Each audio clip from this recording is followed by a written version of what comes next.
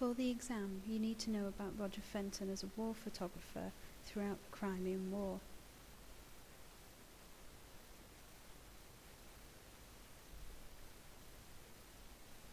Here is a picture of Marcus Sparling on his photography van and the views of Balaclava. On each of these pictures you can see the conditions of the men in the tents. You can see the landscape of the Crimea and how they must have suffered during the harsh winter and the heat of the summer. Fenton was sent to the Crimea to photograph, the sort of glory of war and to glamorise it a little bit. Also to show the people what it was like. But really it was to sort of challenge the more negative reportage of William Russell.